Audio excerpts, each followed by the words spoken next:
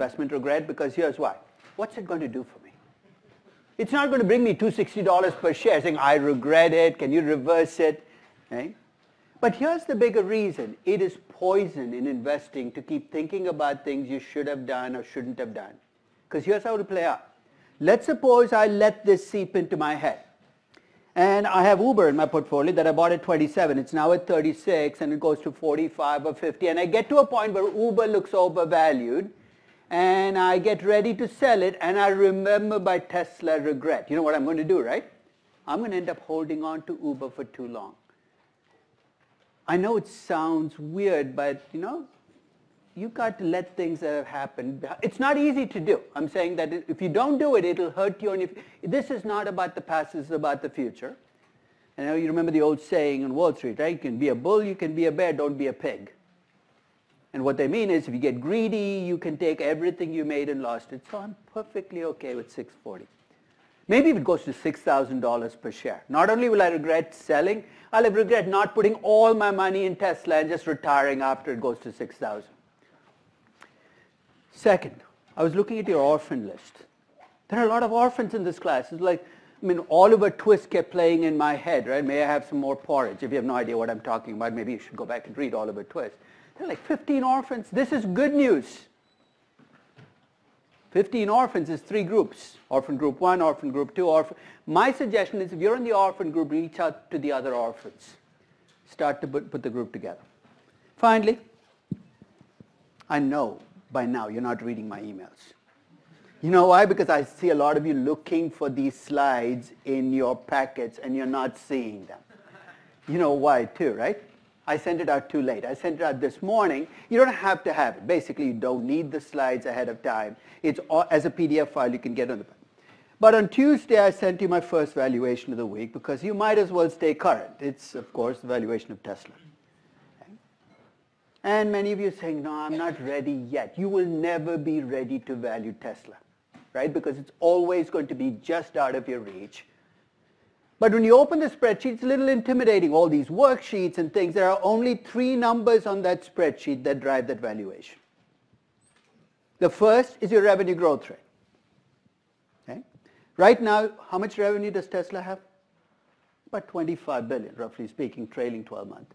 In my valuation, does anybody check to see what my revenues were in year 10? About 125 billion. Let's think of it in terms of cars, right? That will translate into about 2 million to 2.5 million cars. Is that plausible in the auto market? Absolutely. You know how many cars were sold globally last year? 78 million. Volkswagen alone sold 9 million. Tesla 2.5 million, that's reachable, right? You think, where do you come up with these numbers? I use this really deep research process called Google search. So much of the data is at our fingertips. I don't know, we have no excuse anymore, right? We can look at that. Of course, you don't believe everything on Google search, especially if it comes from my site, so don't trust any of the market. But 2.5 million. So when you think about revenue growth, rather than, because I use, I think, 25%, don't think 28, 30%, look at the end revenues. What's the question I'm asking you? Could Tesla be Volkswagen-like, in which case its revenues could be 250 billion, or is it going to end up being Audi, BMW-like, in which case its revenues are going to be 80 billion? Or maybe you think Tesla is going to have side business that allow you to have even more. So first question, when you think about revenue growth, the question I'm asking is, in 10 years, what kind of revenues do you get? Okay? In fact, have you ever gone to a Build-A-Bear store in a mall? It's a freaky little place. And usually you don't go in there if you're a grown-up unless you're really strange. You go in there when you're a 7-year-old and they give you this piece of skin to stuff. And 30 minutes later, you have the ugliest bear ever known to man. And then they pull this really sneaky trick. They say, you don't have to buy the bear, but if you do, it'll cost you $75. You got your 7-year-old next to you who's concocted this Frankenstein bear. There's no way you're leaving the store. I'm going to do a build-your-own valuation of Tesla. I have a long flight back this evening. This is how I keep myself occupied. Where I'm going to let you pick. Okay, now who am I to say that 125 billion? Maybe you think it's going to be Volkswagen-like or even bigger. So in your mind, pick a number. 100 billion, 200 billion, 300 billion. Got it? Second big input is what kind of operating margin will Tesla earn once it gets past the pain? Because right now, its margins are really low. It used to lose money. In fact, it just started to make money. The margin I used was 12%. Again, perspective. The median margin for an automobile company is about 6%. So already you're at the 80th, maybe 90th percentile. But the margin for technology companies, especially software companies, is 20, 25%. The margin for Apple is 30%. So the question I'm asking you is, what kind of margins do you think Tesla will earn? Will it earn auto company-like margins, tech company-like margins, or do you think the Tesla 5, 6, 7, whatever it is, will be like an iPhone where they can make 30% margins? So pick one. You didn't think valuation was this subjective, right? Welcome to valuation. You picked a number. I picked 12. You can pick 6 if you think it's an auto company. You can pick 30 if you think it's Apple-like. Or you can pick 20 if you want to give it a tech company. Second big input. The third big input is this number that says sales to capital. You say, what the hell is that? That measures how much you will have to invest to get that revenue growth. Because remember, to go from 600,000 cars to 2 million cars, you've got to build assembly lines. The question I'm asking is, how much will it cost you to build these assembly lines? Again, perspective, typical automobile company, a sales to cap ratio is about 1.5. For every $1 million you invest, you get $1.5 million in revenues. Typical tech company, that's closer to 3. And if you're a company like Uber, which has no capital intensity at all, it could be 4 or 5. You ready? Pick a number. Do you think it has to invest like auto companies, build assembly lines? Or maybe your story is they're going to make more revenues through software. I don't even know how this would work. Well, if you don't own a Tesla, will you download the auto software? Will it work on a different car? In which case, you might be able to grow the revenues with much less. So the higher that number, the less they will have to reinvest to get from where they are now to where they need to be. So let's suppose you decide that you want to go Volkswagen-like on revenues, Apple-like on margins, and Uber-like on investment. I'll save you the trouble. Tesla is worth about $5,000 per share. This is the ARC. You've heard of ARC, Kathy Woods. This is the ARC scenario. But when I see that, I'm reminded of the first Toy Story movie. You see that movie? There's this mean kid called Sid who lives next door. And you know what he does? He takes apart toys and he reconnects them. So you take the head of a doll and put it on top of a G.I. Joe and give it the legs of a dinosaur. That's pretty much what you've done, right? You've taken Volkswagen-like revenues, but remember, when you give it Apple-like margins, how much revenue did Apple have last year? Less than $100 billion. That's why their margins can be so high. Is basically they sell at this high price relative to their cost. So when you give Apple margins to Volkswagen revenues and you say, hey, they don't invest like Uber, if you can live with that story, hey, it's your money, it's not my money, and you think it's worth $5,000. So one of the reasons I want to do this story is, look, I'm tired of people saying, well, why can't we have $300 billion in revenues? Why can't you give them 10% market share? People throw numbers around on individual items. One of the pieces and say, why? Yeah, they could have revenues of $300 billion, but that can't go with the 10 or 12, 15% margins you need to get the value. You have to pick stories that gel together. And one of the things we're going to talk about is how, when you create valuation, you have to fight the temptation to pick individual line items and play with them. Push up the revenue growth, holding all. You can't hold all else constant. This is a business. If they want to sell more cars and price them at $25,000 a car, hey, all the more power to them, but don't tell me you're going to make 20% margins on a $25,000 car. There is no way you can with the manufacturing costs involved. So play with the Tesla valuation. Go into the Google shared spreadsheet. I've made it an open spreadsheet, which means it's not just people in the class. Let's see how we can get to 10,000, 5,000. This is like a crowd valuation. So let's get the process going. So give it your best shot. Make it, as I said, don't get too caught up in the spreadsheet itself for the moment, because we'll come back and deal with the details. Focus on those 3 numbers. So today's session, I'm going to start by talking about what I think is the biggest single impediment to good valuation. It's the preconceptions and biases you bring into your valuation. Remember, I've been nagging you to pick a company. Anybody picked a company yet?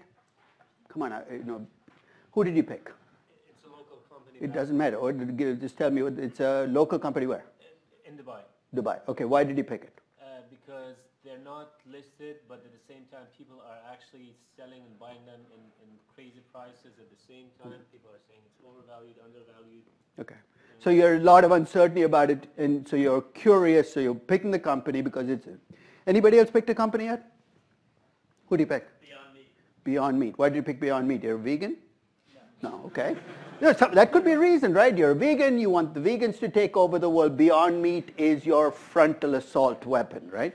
So you picked Beyond Meat, why? I thought it was interesting. And what made it interesting?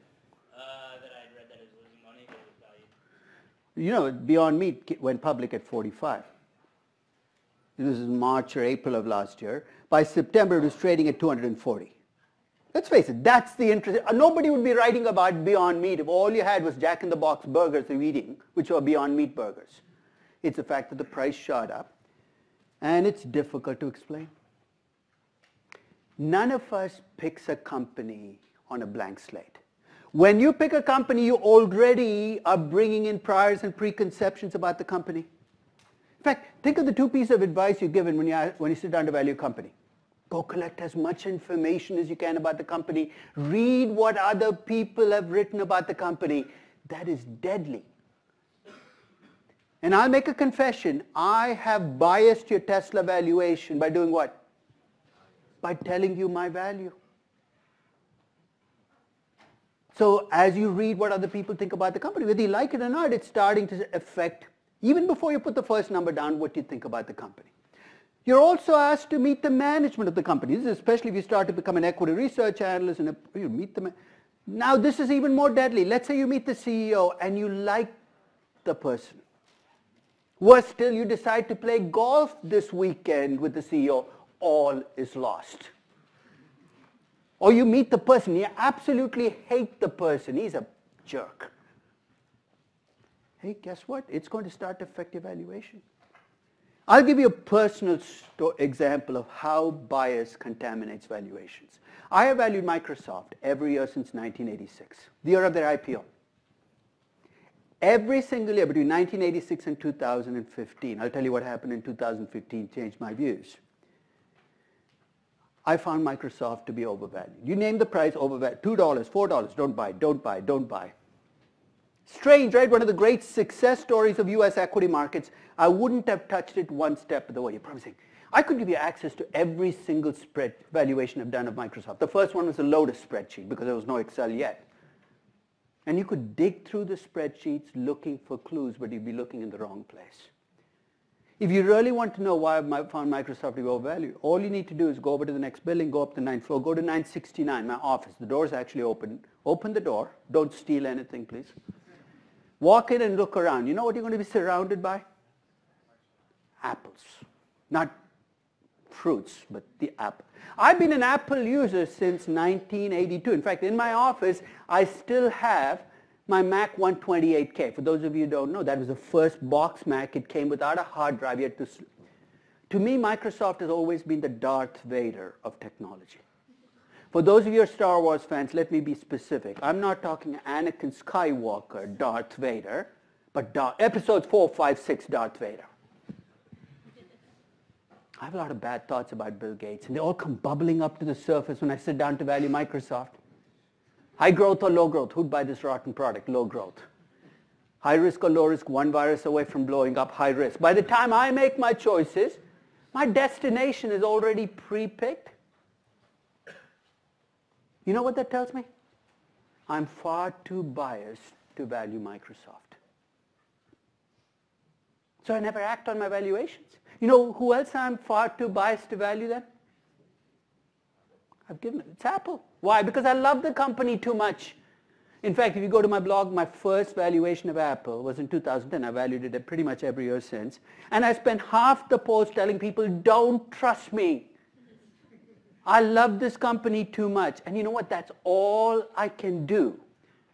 is I find it weird when somebody says, I am completely objective. How the heck can you say, look, I don't have any preconceptions? You say, what happened in 2015? I actually started to feel sorry for Microsoft. This was when Apple at the peak of its glory. Microsoft was this aging company with Windows and Office. It would seem to be on its walkway to doom. I actually started, it's tough to hate something that you feel sorry for. I bought Microsoft because I felt sorry, and it's become the best investment in my portfolio for the last 6 years because then they found the cloud, and you know the rest of the story. We make money for all the wrong reasons, but I'm not complaining. So if you think about what drives these biases, and you're saying, I'm going to control them, here's why it's so difficult to control. The first is, it's subconscious. When you sit down to value Tesla, you're not saying, look, the value that he got was 427. It's in there, right? It's, in fact, when you value the company you picked, there's a number out there that's going to keep weaseling its way into your thought process. And what's that number?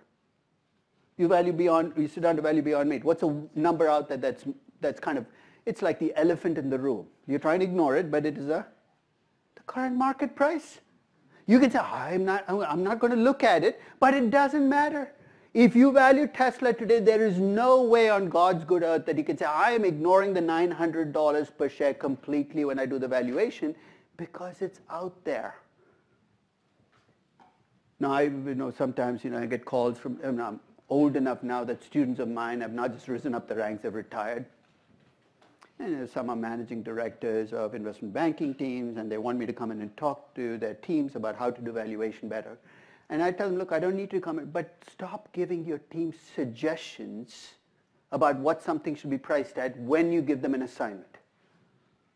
So I say, you're my IPO team, I'm the managing director, I give you the company and say, go put a value on the company. And by the way, I think 25 to 30 is about what I think it's worth. And then you walk out of the room. Guess what you get?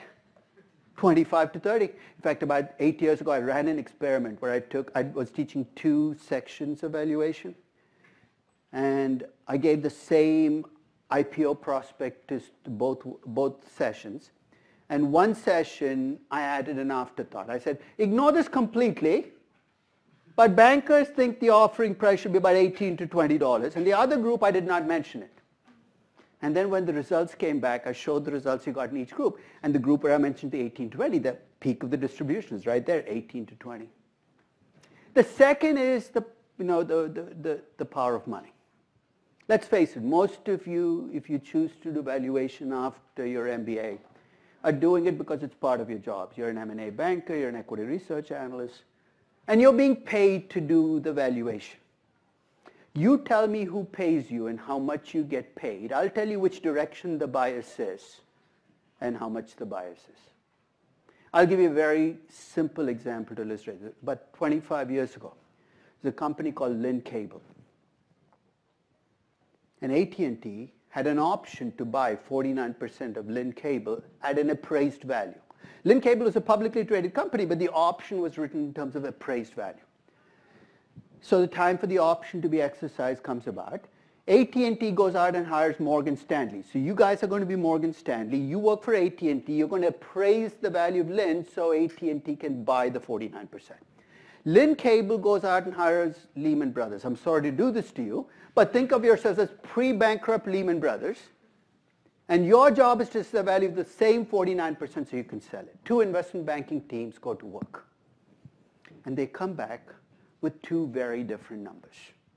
One comes back with $105 per share. The other comes back with $155 per share. So I'm going to ask you to guess which group came back with $105 per share. And why?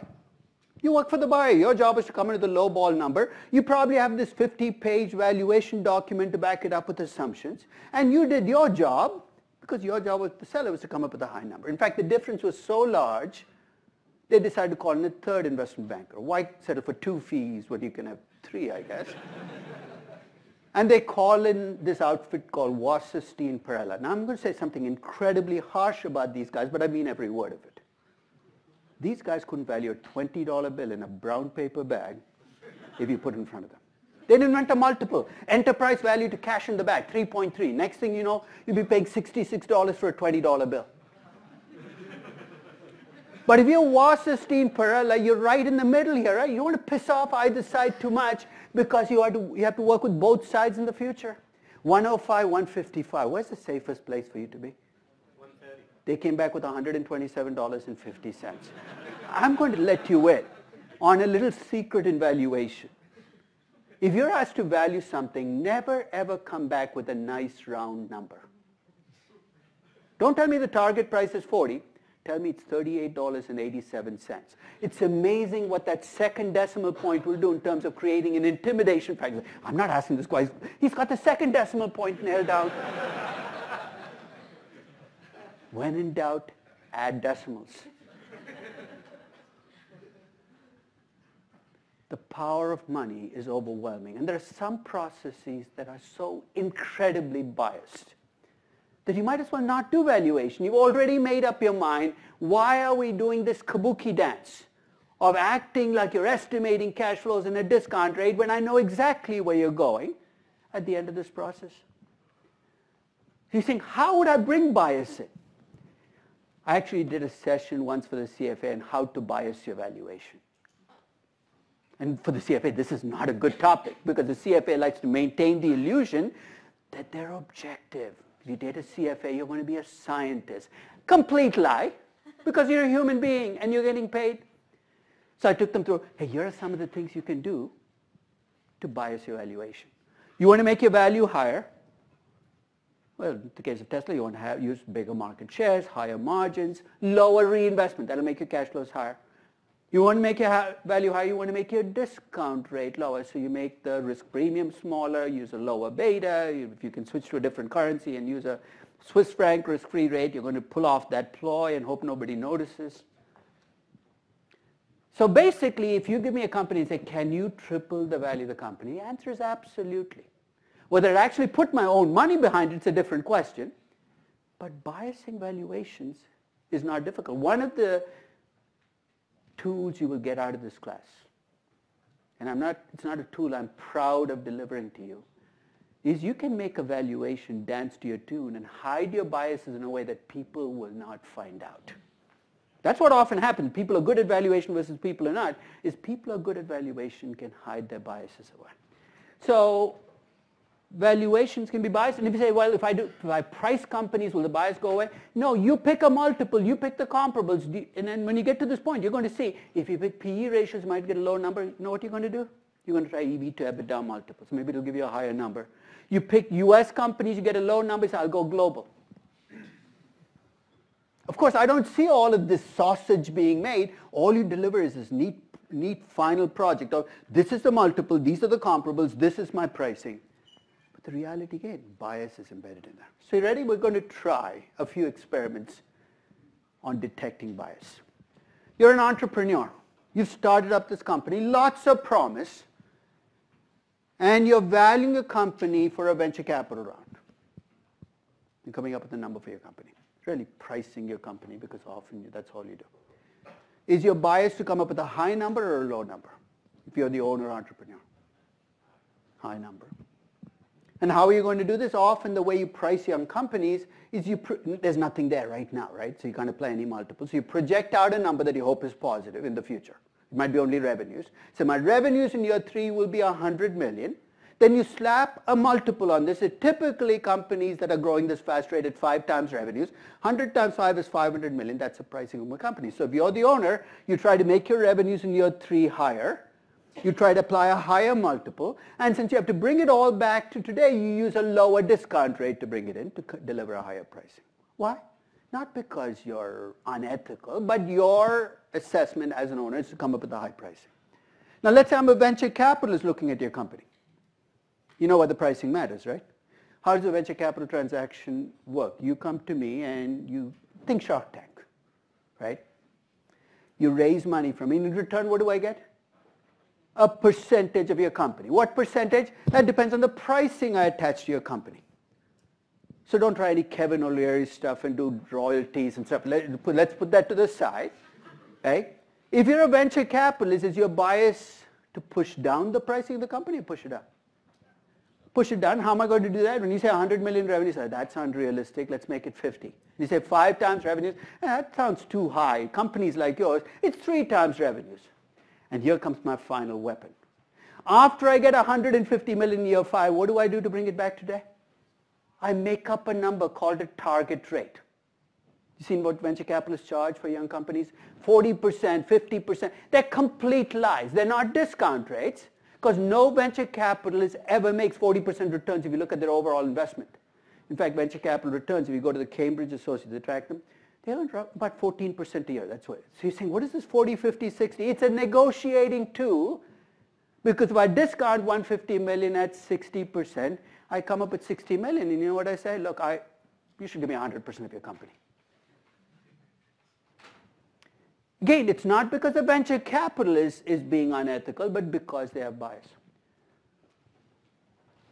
Now let's make this personal. Let's suppose you get married, you build a business, and then you get divorced. And your soon-to-be ex-spouse is going to get half your business.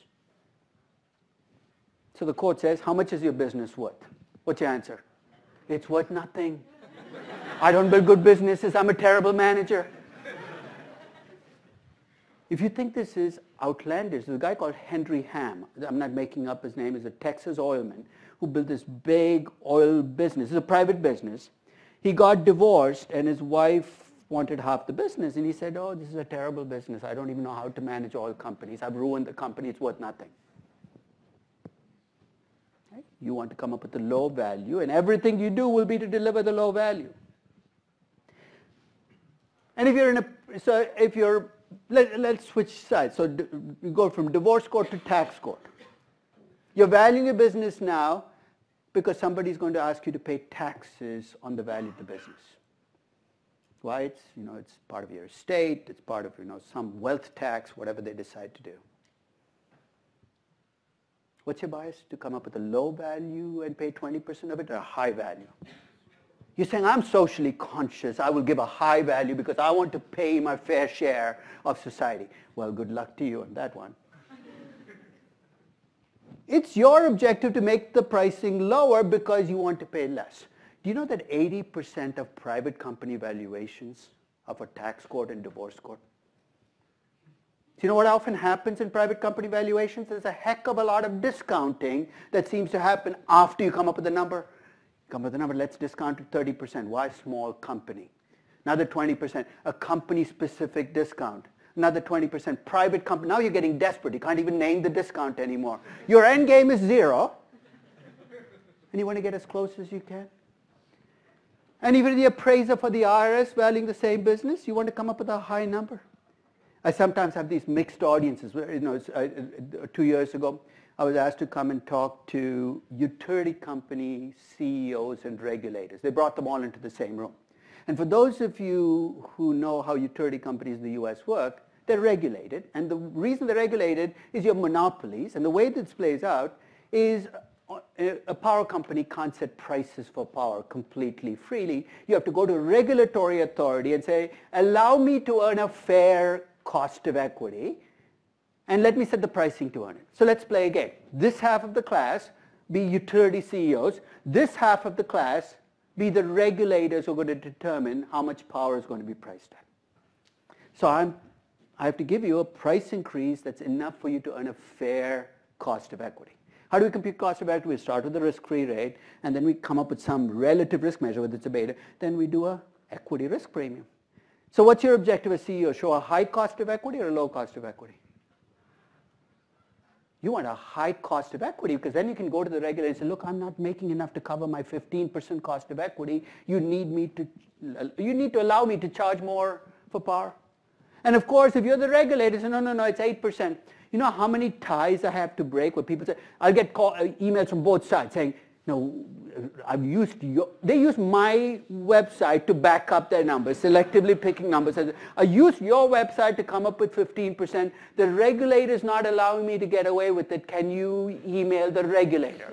This is pro bono intermediation that I don't want to do. And the same day, I'll often get a regulator saying, I used your website to come up with an 8% cost of equity, and they don't believe me. Can you let the company know that? I said, look, this is between you guys. Why are you calling me in? This is a biased process, and that's exactly how it will play out. Let's talk about equity research. You decide to become a sell-side equity research analyst. You know how equity research is structured, at least in the US. You got sell-side equity research. These are the people who work at the investment banks. These are the people you see in the Wall Street Journal, on CNBC. They're called sell-side. Why? Because the bulk of their job is selling. That's a reality. You're selling your research ideas to clients, to portfolio managers.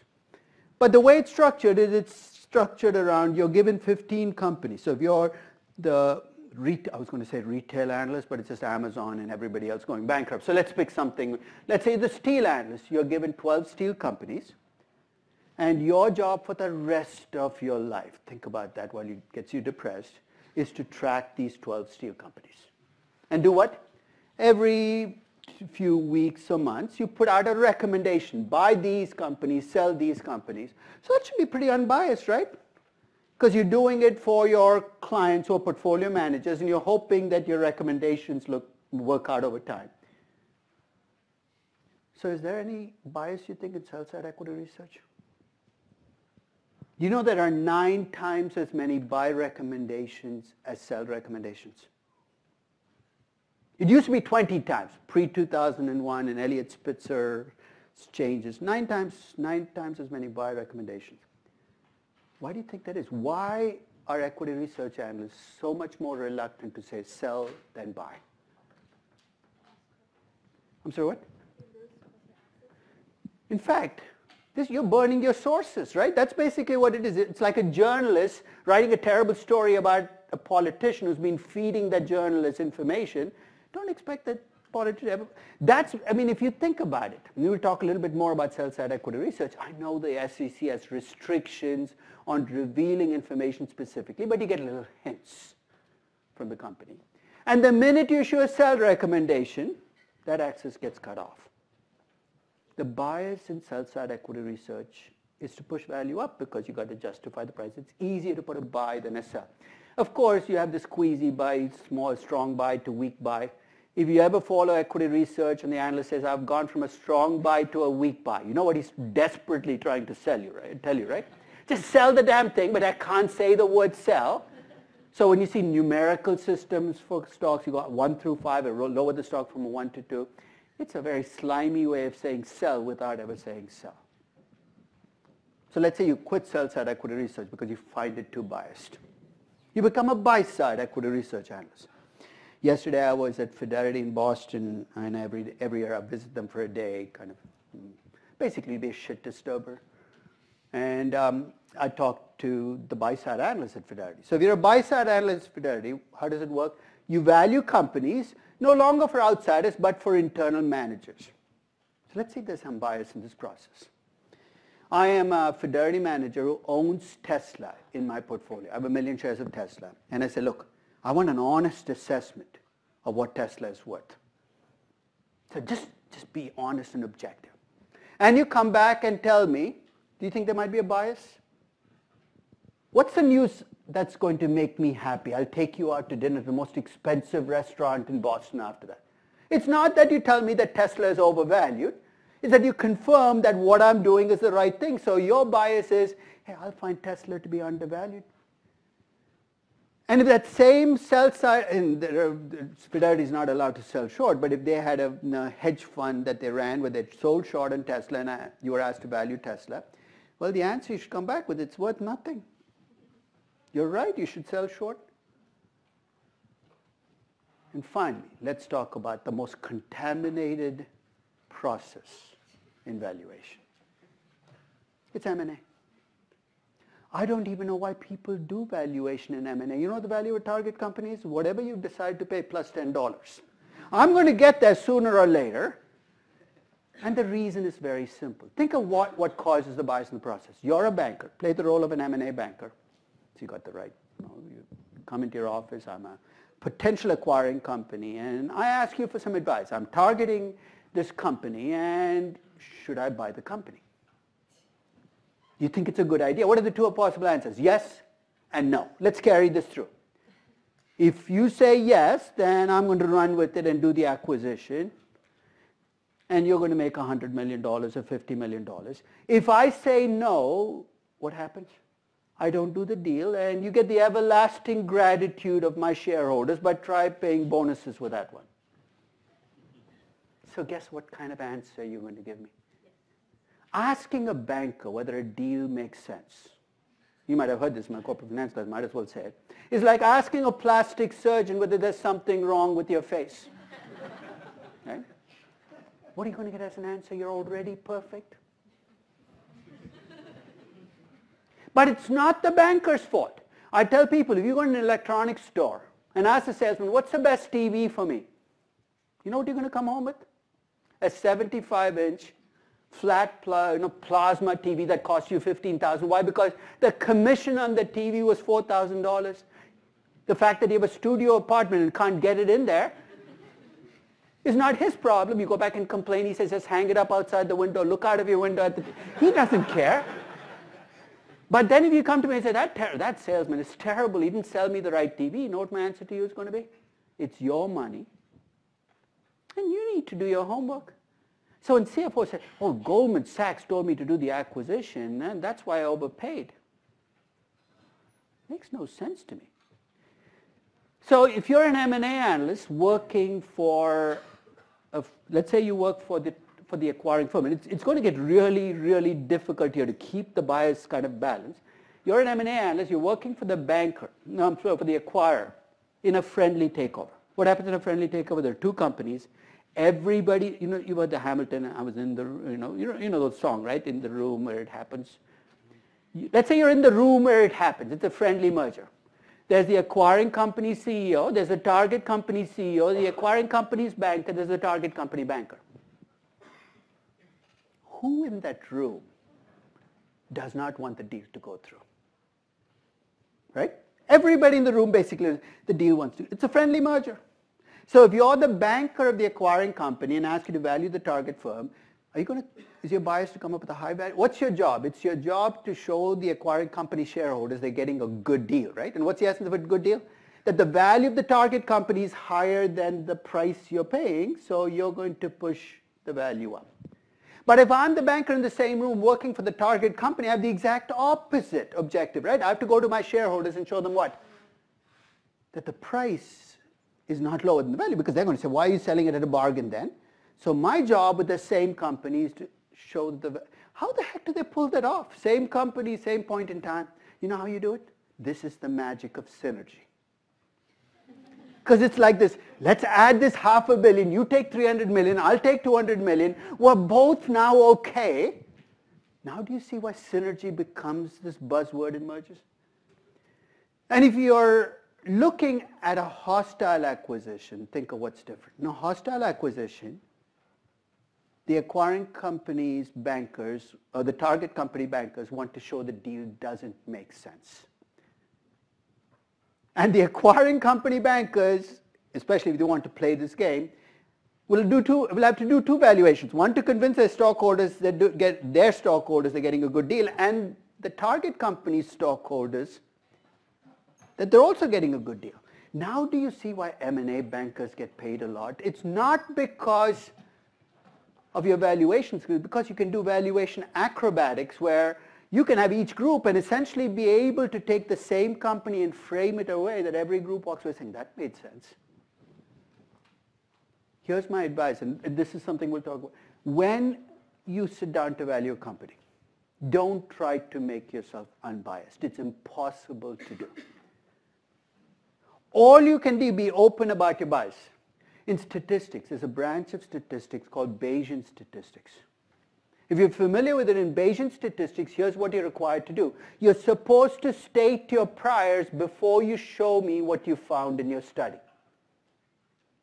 So let's suppose that you are a health researcher and you're studying whether drinking a lot of beer affects your GPA in college. So that's your prior, that will go up. So let's say my prior is, if you drink a lot, your GPA is going to be in the toilet. So I'm going to say up front, that's what I expect to find. Then I show you the results of my study. You're saying, how is it going to be helpful? Let's say you're reading the study. You see my priors. I expected to find that people who drink a lot have low GPAs. I find the same thing in my study. You shouldn't throw it away, but you should discount it because I'm confirming my biases. The most powerful valuations occur when you walk in thinking you're going to find something undervalued and you find them to be overvalued. So when that happens, don't fight it because in a sense, that is why we do valuation. So be open about your biases and let's not try to hide them. Even if you're going to lie to everybody around you, your boss, your colleagues, your clients, don't lie to yourself. Because valuation, that is what gets in the way. So if you start lying to say, look, I'm not being biased, I'm being objective, it's going to get you into trouble because there's real money behind that bias now. So now you can open up the intro to valuation that you actually picked up because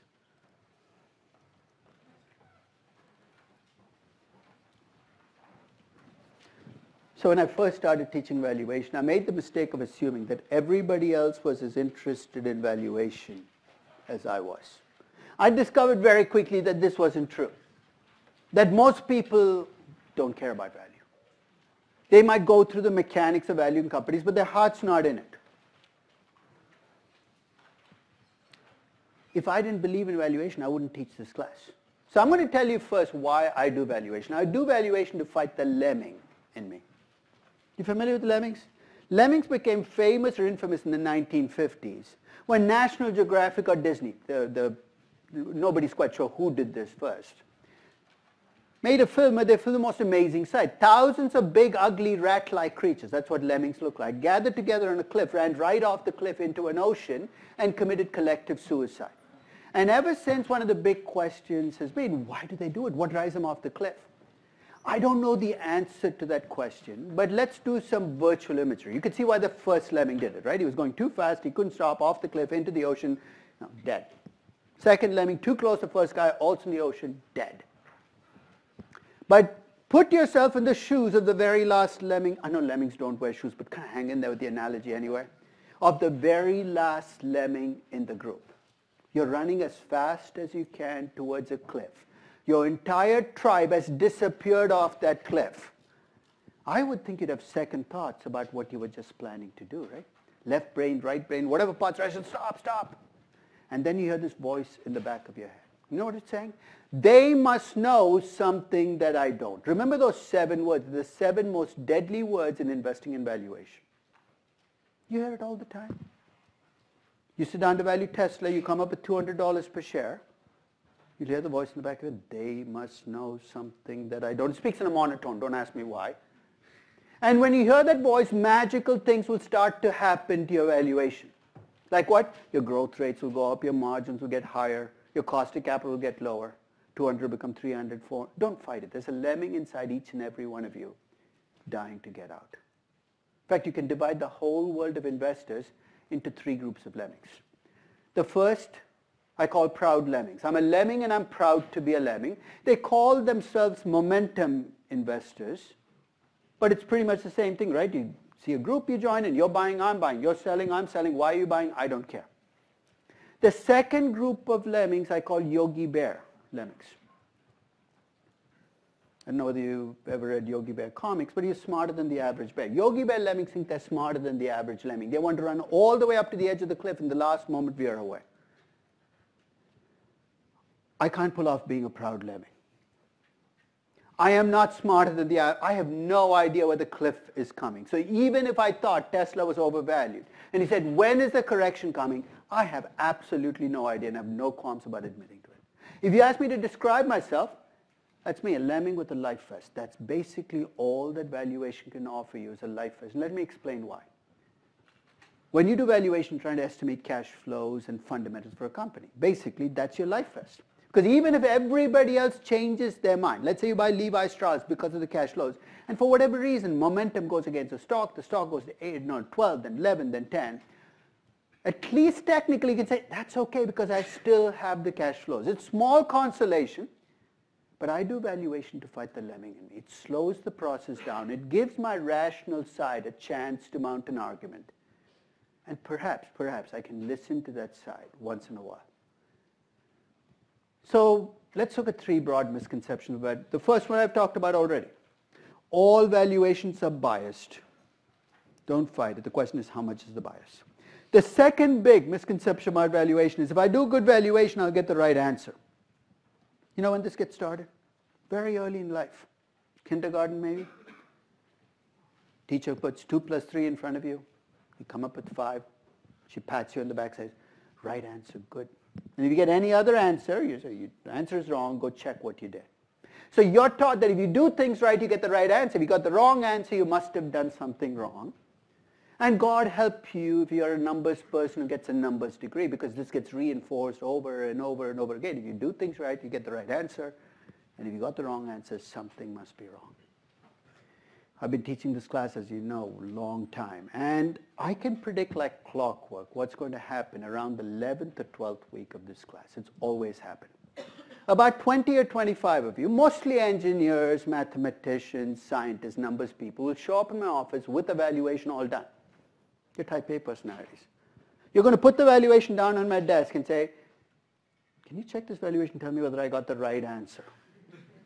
And I'm not even going to look at the evaluation. I'm going to push it across the desk to you and say, I don't know what the right answer is. And your faith in the system is going to crack. So you're teaching this class. You don't know what the value of every company is. If I knew the value of every company, why would I be teaching this class? Think about it for a moment. And when I say that, the group splinters. One half cannot handle the fact that there is no right answer. So you know what happens to them? They become fixed income people. I mean, let's face it, it's so much more comfortable sitting there with a bond, right? The maturity is given, the coupon is given. You don't have to worry about margins and market shares. I let them go. It's a healthy recognition early on as to where you should live. The other half says, this is kind of fun. If you don't know what the right answer is, I can never, ever conclusively be wrong. Think about it. How the heck do you show somebody that they're wrong? I ask you to buy a stock. It goes down 30 years in a row. You come to me and say, what the heck did you do? Why do you make me buy the stock? And I tell you, not a long enough time horizon. My buy recommendation on Lehman in 2007 would be looking really good today if the system had not shut them down. I think it's kind of fun not having the right answer. But psychologically, for some people, it's a struggle. And I'll tell you when it's going to show up. When you're done with your evaluation in week 13, week 10, week 11, you're going to look at that value. And you know the question you're going to ask? How do I know this is right? And some of you are going to take the next step and email that, is this right? And I'll save you the trouble. You are wrong. You're definitely wrong. You're 100% wrong. It's okay. It's not your fault. Move on. But that's psychologically a barrier you've got to get over if you're used to right answers. And the more numbers driven you are, last session I talked about number crunchers and storytellers. I'll tell you the end game for this class is if you're a number cruncher, I hope by the end of this class you're willing to live with ambiguous answers. You're willing to let your imagination go riot. To me, the essence of somebody who's good at valuations, either you're an imaginative / creative number cruncher, or you're a disciplined storyteller, that you've learned enough comfort with the numbers that you learned how to use the numbers to get that comfort. Don't look for precision. It's not going to be there. You know why? Because you're not God. If you've been operating under the delusion that this class can't fix it, you're not God. You're predicting the future. Of course you're going to be wrong. Yes? So if I'm going to become a storyteller... Without the numbers or with the numbers? Don't just become a story. Regardless, is it going to be more of a fiction writer or non-fiction? That's the part that hopefully this class will give you if you're a storyteller. Because if you just are a storyteller, there are no bounds, right? You can cross lines, you can create three-headed dogs, you can create Harry Potter, you can create all this. I mean, you can do whatever you want. But if you're a business, there are some stories which are fantasies. So what you need is enough comfort with the numbers that you know when your story is wandering off the track. So that's what I mean by discipline. Storytellers, is that's what gives you the discipline, is that comfort with numbers. Now let me follow up on this precision process, because it's something you'll struggle with. Not all companies make you equally uncomfortable. Some companies are easier to value than others, right? Levi Strauss is easier to value than Lyft. Why? Because we know what Levi Strauss does. We have a business model. We can do forecasting. The payoff to doing valuation is greatest when you feel most uncertain. So when you sit there saying, I am really making up crap here. I really don't know what's going to happen. You do feel the urge to abandon, saying, look, this is too much uncertainty. That's when you should kind of hang in there and finish your valuation, because most people are going to give up. The payoff to doing valuation is greatest when it's darkest. That's why I asked you to pick companies and go where it's darkest, because that's where the payoff is going to be greatest. This brings me to my third and final misconception about valuation. If I make my model bigger, it's going to get better. You know what? It's getting so easy to build big models now, right? My first valuation I did with a calculator and a ledger sheet. Most of you are too young. You've never seen a ledger sheet. You know what the great innovation in a ledger sheet was? The lines came pre-drawn, which for me was a huge plus, because I could never get the right line straight. So I could draw, the 10 columns were already there. I said, this is so good. But when you build a spreadsheet with a calculator and a ledger sheet, you're limited in the line items you're going to have, right? You're not going to have 500 line items, because every single cell you got to compute by hand. There used to be natural limits on how much detail you added. Today, not only can you create Excel spreadsheets, you can create macros on top of macros. And God help you if there's a team in the basement of your company whose job it is to build models for you. You know what I'm talking about, the geek squad? They come in, they go to the basement, I don't know why, they can't see the light of day, or they turn into vampires or something. And they love building models, and these models get bigger and bigger. More inputs come in, they never leave. So to value a company, you get 15, 20, 20. And before you know it, 100 inputs to value one company. Then they slap a name on this model, they send it up to your desk and say, from this day on, when you value companies, use our in-house model. Two things happen with these models. One is what I call input fatigue. You know what input fatigue is? I'll describe it, and you tell me if you worked at a bank or a consulting firm whether you've had this. It'll usually hit you around 10 p.m. on a Saturday night, and you're still at your desk. You think you're done for the week. You get ready to turn things off and leave when your boss, who's a complete jerk, shows up, throws an annual report on your desk and says, I want this company valued first thing tomorrow morning. Why? It's this trial by fire. You want to see how much you really want your job. Part of you wants to exercise your option to abandon.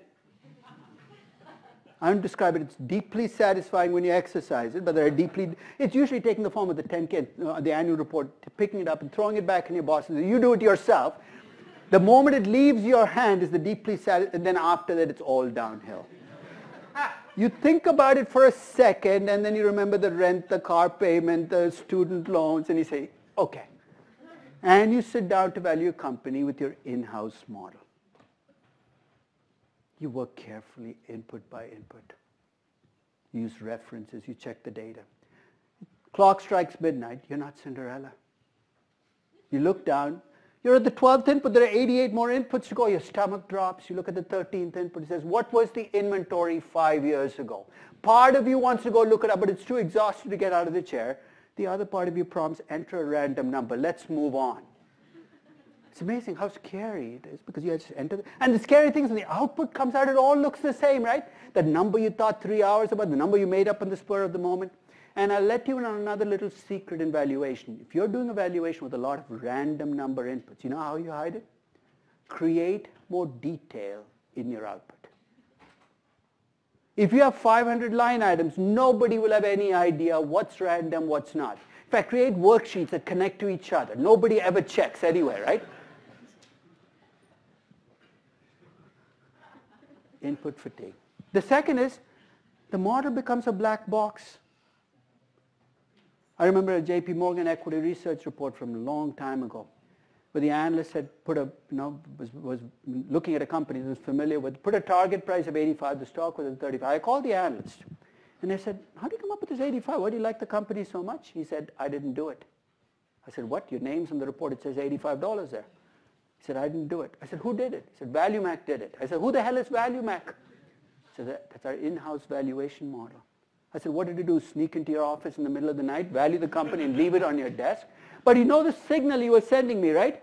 Look, this is a really complicated model. I entered the numbers and something happened in there. $85 popped out. You know what the dead giveaway when this is happening is? When the report comes out, the analyst will not say, I valued the company at. He will say, the model valued the company at. So let's make a deal right now. You're allowed to download any spreadsheet you want on my website. You can adapt it, use it as is, on one condition. When your final report comes in other words, I do not want to see, the Damodaran model or your model valued the company at, because you know what you're trying to do. It's not my fault, you did it. Complexity has a cost. You know why? Because each layer you add, you got to estimate the numbers. Less is more. In fact, in the physical science, there's a principle called the principle of parsimony, which means if you're trying to explain a phenomenon, start with the simplest explanation before you create new dimensions. Adopt the same practice in valuation. You're trying to value something, ask yourself, what's the simplest model? Like, I'm not saying you shouldn't build detail, but build it only if you need it. And I'll give you a very simple example of the kinds of details I'm talking about. In 35 years of valuation, perhaps more, when you do cash flows for a company, you start with earnings, you subtract out net capex, okay, and then you subtract out change in working capital. Why? Because it makes accrual into cash. We do that all the time. In 35 years of valuation, I've never in my life, or in valuation, broken working capital down into its constituent parts. You know what I'm talking about? Inventory. You know why? I'm incapable of forecasting days of inventory for the next 30 years. If you have the power, I am in awe. But if I can't do it, what's the point of breaking things down if you're bringing nothing to the process? And the more uncertain I get, the less detail there is. So that's why in the Tesla valuation, if you look, I subtract out reinvestment. What's in there? There's net capex, there's working capital, there's acquisitions, there's R&D. Why aren't you breaking down? I don't know where they will be reinvesting. Elon Musk doesn't know where they'll be reinvesting. Why break down things if you don't have the detail? You can mangle some really simple assets using complex models. In fact, when you value a company and you look at the balance sheet and you look at all these assets, what's the easiest or simplest asset on a balance sheet to value? Should be right there. Cash, right? You won't believe this, but every week I get at least a half a dozen emails from people claiming to have built a better model to value cash. Say, Professor Deodorant, whatever, spell check. I've spent the last 6 months of my life building this model to value cash, which my response is, what an empty life you must have. Could you take a look at the attached Excel spreadsheet? I never opened the attached Excel spreadsheet because I programmed my F7 key on my laptop to respond. You know what it says? Have you tried counting it? It usually works with cash. Because if you build a model to value cash, here's what's going to happen. Let's say you take a company like Google, $100 billion in cash, actually $120 billion. When you see cash in marketable securities in a US or a European company, where is it invested? It has to be invested in something close to riskless and very liquid. So if you invest in bonds, you can't put into cash and marketable securities because there's that risk that price could change. So if you have $120 billion in Google invested in T-bills and commercial paper, what kind of return do you think they're making right now on that? Maybe 1.5%, because that's the T-bill rate. So you have 120 billion. So let's say you project, and this is where the Pavlovian response kicks in, the one that you go to business school to acquire. To value something, what do? You project the income from it. So you sit there and you project the income from the cash, 1% every year for the next 10 years. And then all is lost, because to discount that future number, what do you need? You need a discount rate. Thank God I spent $200,000 to go to Stern, and I know how to compute betas and cost of equity. You go to work, and 6 hours later, you got a cost of cap of a Google of 9%. $200,000 is really paying off. And you discount the income back at 9%. Let me ask you a question. You take $120 billion invested risklessly, making 1% a year, and you discount that income back at 9%. What's going to happen to the $120 billion? It's going to become like $80 billion. You didn't realize it was that easy to wipe out cash, right? You're saying, I would never do something that stupid.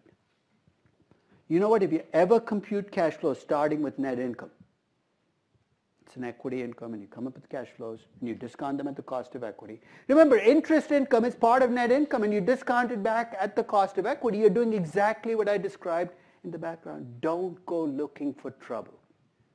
Look for the simplest platform to value something before you move on. So I'm going to just call this my Bermuda Triangle evaluation. 3 sides to it. There's bias, there's complexity, there's uncertainty. And the reason I call it the Bermuda Triangle is, I know it's mythical in the Atlantic and ships disappear. This is where good sense disappears. So when you're struggling with the evaluation, you're thinking about the details, step back and think about the bias, the complexity, the uncertainty, because that's often what makes your evaluations go off the tracks. So I'm going to lay out 3 basic approaches to valuation, and at least look at it from a big picture perspective. When I give you a business or an asset to value, you can do an intrinsic valuation of the company, which means you look at the value based on its cash flows, growth, and risk. Discounted cash flow valuation might be the tool you use, but in intrinsic value, the value for something is based on its fundamentals. That's approach 1. The second is you can put a number to that same asset or company based on what other people are paying for similar companies. We describe this as pricing. And the only part of valuation that is presumably new or different is we've been able to use option pricing to value certain kinds of businesses, young pharma company, a natural resource company. But every valuation model anywhere in the world has to fall into one of these 3 buckets. Some are screwed up because they try to fall into multiple buckets. Intrinsic valuation, pricing, or the last category is called real options. So what I'd like to do is talk a little bit about each of these approaches, at least in a very broad sense. But before I do that, remember, with all 3 approaches, you're starting with a presumption. You know what the presumption is? Markets make mistakes. If you believe that markets don't make mistakes, you should drop this class right now, because what's the value of Tesla? $913.53, or whatever the market price is, right? The very fact that you're sitting down to do evaluation must suggest that you... So one of the things I'm going to talk about is what kind of market mistake are you assuming with each of these approaches? And what are you assuming about how markets correct their mistakes? You're going to see you have to make assumptions about both. Because just assuming market make mistakes is not going to make you money. It's a correction that gives you the money. So let's start with intrinsic valuation. In intrinsic valuation, or discounted cash flow valuation, the most common tool, you basically say the value of a business is the present value of the expected cash flows in the business. It's like very first class you ever take in finance, playing out over and over and over again. It's like Groundhog Day. And in intrinsic valuation, you start with a philosophical view that every cash flow generating asset has a value and that you will be able to find it. It's like a little bit like the search for the Holy Grail. Who found the Holy Grail? I think Indiana Jones came really close. But nobody's found it. And the same thing's true for intrinsic value. You keep looking and you keep looking, but you keep the faith. It's there. I'll keep trying. And if you break down discounted cash flow models down, they have the 3 ingredients. You're going to have cash flows, obviously. You're going to have a discount rate. And you're going to have a life for the asset. So what kind of market mistakes are you assuming when you use intrinsic valuation as the basis for investing? First, you assume that markets make mistakes on individual stocks and how they price them. Second, you assume you can find those mistakes with your metrics and models, and now you're on dangerous ground. Because the first assumption is an easy one. Even people who believe in efficient markets believe markets make mistakes. It's the second one where efficient market people deviate from the rest of us. You believe you can find. But third, you also have to assume that markets correct their mistakes, because if they don't correct their mistakes, you're never going to make money on intrinsic valuation. And therein lies the frustration and the challenge in intrinsic valuation. See what the frustration is? You value a company at 50, you go buy it at 35. And you're trying to get You make money only if the 35 goes to 50. How the heck do you get markets to correct their mistakes? You could go on some Reddit message board and keep posting, XYZ company's cheap, XYZ. Nobody's reading you anyway. But the reality is out of your control. You think if I wait long enough, isn't it guaranteed? Nothing is guaranteed. You could wait 50 years and it's still mispriced. This isn't fixed income. Fixed income, there's a reason why you can do fixed income arbitrage. Why? If you have a mispriced bond, what has to happen? As you approach the maturity date, the mispricing has to go away. That's why the equity arbitrage is an oxymoron. You can buy some, I call it informed speculation, if you want a nice word for it. You cannot do equity arbitrage because there's no day of reckoning. So I'm going to talk a little bit about the advantage and disadvantage. You're going to see this play out. What are the advantages of discounted cash flow valuation? Well, if you do it right, it should be less exposed to market moods and momentums. You're saying, why is that a good thing? Well, markets can be, crowds have wisdom, but crowds can also go mad. One of my favorite books is a very old book called The Madness of Crowds. It's the late 1800s. And it talks about the South Sea bubble and the tulip craze. But then basically, as you describe, you see it play out. So if you don't trust crowds to make the right judgment, hey, intrinsic valuation is for you. And if you're a Buffett follower, one of the things that Buffett has always said is he doesn't buy shares in a company, he buys a piece of a business. Hey, if you truly believe that, intrinsic valuation should be the tool you use because you're valuing the business.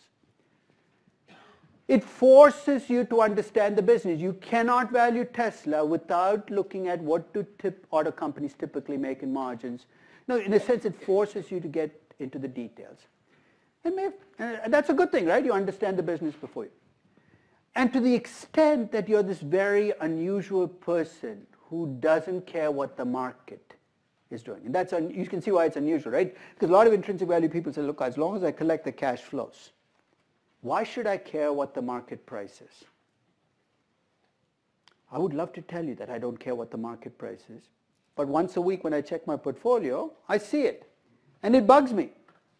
Even if I'm collecting the cash flows, so I might buy a stock for a 4% dividend, I might collect the dividend, but if the stock drops 20%, even if I plan to hold it, the total portfolio I see is smaller than it was.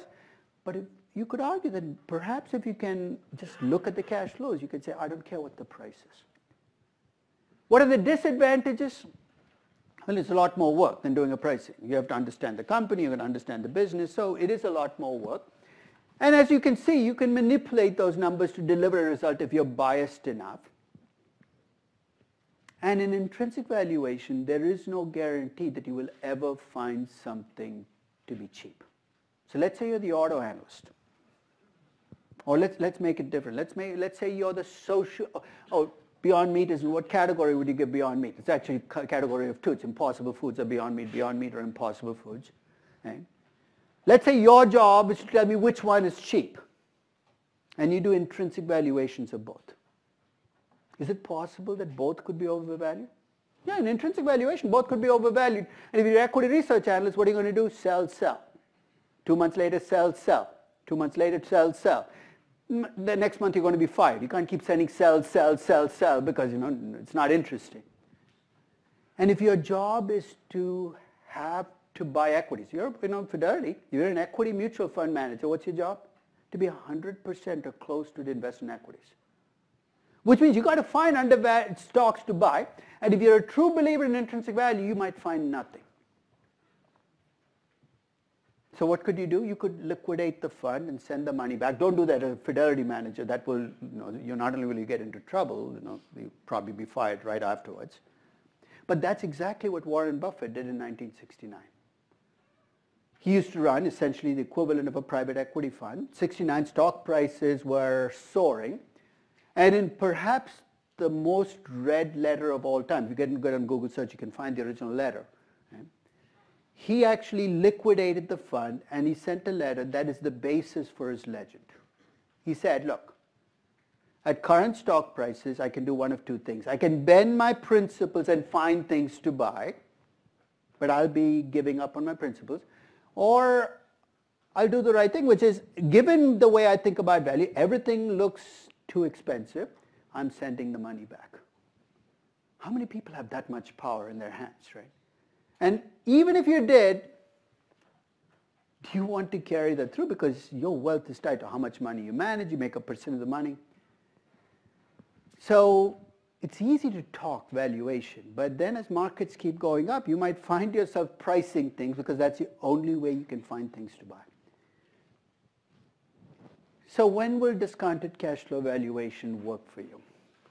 First, discounted cash flow valuation, and the risk of stating the obvious, I might as well state it, can be used only to value assets that have cash flows. So what can you not value? You cannot value gold.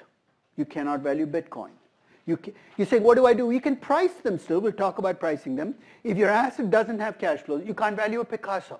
You can price a Picasso based on what other people are paying, but you need cash flows with assets. The assets don't have to be the cash flows don't have to be positive. Money-losing companies still have cash flows. And the types of people for whom discounted cash flow valuation works best is, first, it's nice if you can have a long time horizon. Why? Because markets have to correct their mistakes. The chances of that happening get greater if you have a 10-year horizon rather than a 6-month. Already you can see why, if you're a Fidelity manager and Morningstar keeps rating you every 6 months based on what have you done for me lately, you might be a true believer in intrinsic value, but you're going to have mixed feelings about using it. And it would be really nice if you could be the catalyst that causes the 35 to go to 50. That sounds magical, right? You buy a stock, it's undervalued, and then you actually have some power to move the price. This is the power that activist investors have that makes it a little easier for them to make money. You're a Carl Icahn. You take a large position in a stock. Right after you take that large position, what does Carl do? He goes up on CNBC. What does he say? I bought Apple. You should too. Now, if you or I got up and say, hey, you should buy Apple, nobody's listening, but Carl Icahn says it, he's got $2 billion. That is a benefit that activist investors have that gives them a little edge. It doesn't guarantee anything. Bill Ackman, in fact, one of the most fascinating stocks that I've followed over the last year is Herbalife. We had two activist investors on either side of the spectrum. You had Bill Ackman saying it's a scam, and it was the most fun I had for a while. Because I don't particularly like either person, but basically you could see the game play out. Now, when we talk about pricing, let's break it down. In pricing, you're trying to attach a number to an asset based on what other people are paying for similar assets. You've given up on the notion of intrinsic value. So if you ask a trader, what's the true value of a company? You know what his reaction is? Who cares? I buy low, I sell high, I make money. Who cares what the intrinsic value is? On CNBC, I get on, sometimes I don't even know which program, and my favorite show to be on is Fast Money. And Fast Money, it's me and 4 traders. You know why I like it? Because they're completely open about their contempt for intrinsic value. They say, look, we're traders. Who the hell cares what your intrinsic value is? I prefer that than a value investor who trades but acts like I care about value, I do valuation. You don't care about intrinsic value because that's not the game you play. And if you break pricing down, here's what you're going to see. You're either going to see something that looks just like your company, which is almost impossible to do, or a group of companies that are like your company. You're going to see a standardized price because you can't compare price per share across companies. And you're going to see a story to control for difference, a higher growth, lower risk, etc. And in pricing, what kind of mistakes are you assuming markets make? You assume that markets are right on average, but they make mistakes on individual companies. In other words, you're assuming markets correctly price social media companies, but they're underpricing Facebook.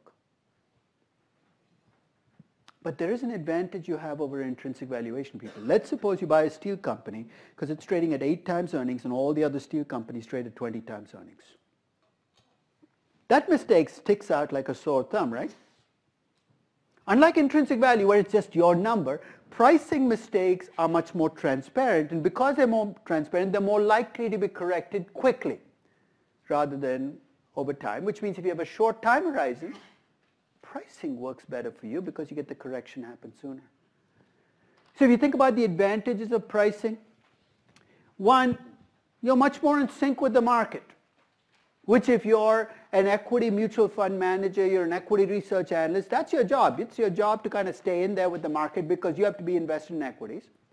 It is a lot less work than discounted cash flow valuation. At least on the surface, it looks like you don't have to make assumptions about risk and cash flows and growth.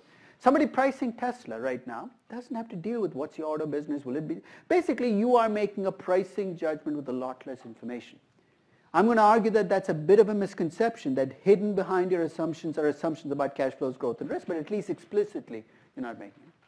And in pricing, you're playing what I call the incremental game, which is pricing is moved by what the next piece of information. It could be a tiny, trivial piece of information, but that's what drives whether you make money or not. So that earnings report could be a make or break for you, because if you get that earnings report, whether it's going to be a positive or a negative surprise, right? Who the heck cares what the intrinsic value is? You're going to make money the week after the earnings report and make a lot of money. So anybody who predicted that Tesla's earnings last Wednesday were going to be better than expected, it doesn't matter what the intrinsic value is going to be substantially rich, almost doubled your money in a week. And if you think about the disadvantages, so you'll notice that whatever were advantages for DCF become disadvantages of pricing, and the reverse is true. And the disadvantage of pricing is when you tell me something is underpriced. You're an equity research analyst and this is a buy. Even if you're a good equity research analyst, you know what I need to keep in mind? It is a buy relative to the other 11 companies you compare to. You're making a pricing judgment. So just because you find something to be underpriced doesn't make it undervalued. So you know what? You want to see Beyond Meat and see if it's Impossible Foods looks cheap to me. Why? Relative to Beyond Meats, Impossible Foods is cheap. They both will be overvalued, but if you have to pick one in pricing, you will always find that there are equities that come through as underpriced. And as I said, even though you don't make explicit assumptions about cash flow, growth, and risk, you make implicit assumptions. And they can get you into trouble because you don't even know what you're assuming about future growth when you go out and buy Tesla. Which brings me to when pricing is going to work best for you. Pricing works best for assets, but there are lots of other assets just like your asset. That's why StubHub is so easy to use, right? You want to buy a seat in section 302 to decide what a fair price is. What do? You check other seats in that same section. In fact, if you use SeatGeek, which is a kind of an aggregator, they actually take all of the seat deals and they break them around to great deals, good deals. Take a look at how, you think that's incredibly sophisticated. How the heck did they do it? You know what they do, right? They compare the price you're asking for a seat to the average price of other people in the same section asking for seats. And if you're asking 30% less, hey, great deal. If it's only 20% less, good deal. You ask 20% more, it's a bad deal. It's actually, and it works because you have large. Whereas if I ask you to price a Picasso, the problem you're going to face? There aren't thousands of Picassos floating around. There might be, 30? And not all of them are, bought and sold. You're then stretching the definition of pricing, and that's why if you look at Sotheby's or Christie's, they have to pay an appraiser 15% or 10% of this absurd price to put a number on it, because the pricing is much more difficult. And what kinds of investors are best suited for pricing? Let's say you're really good at pricing things. You know what's overpriced, you're not very good at level, but you get the pricing right. So let's take Beyond Meat and Impossible Foods, and let's say your pricing is that Beyond Meat is overpriced and Impossible Foods is underpriced relative to each other, and you're right about your judgment. What are you not controlling? Both companies could be overvalued, right? So there could be a big correction. But if you're correct on your pricing, what if you could buy Impossible Foods and sell short on Beyond Meat? Because you don't need to be right about level then. As long as they move back towards where you think they should be, you're going to make money. This is the advantage that a hedge fund has over Fidelity, right? Mutual funds are long only. Hedge funds can go long or short to the extent that you're taking advantage of pricing from both directions. And you're right about your pricing. It gets easier to make money. I know we have only 1 minute left, but let me list out one final page and then we'll finish off for the day.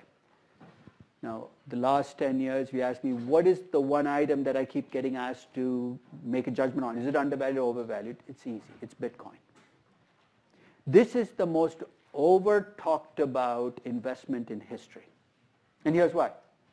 What's the collective market cap of all of the cryptocurrencies put together right now? It's about 200 billion. How much cash balance does Apple have right now? 250 billion. Collectively, Ether, all of these, Ripple, Bitcoin put together are worth less than one company's cash balance. Take a look at how much has been written and talked about this non-investment.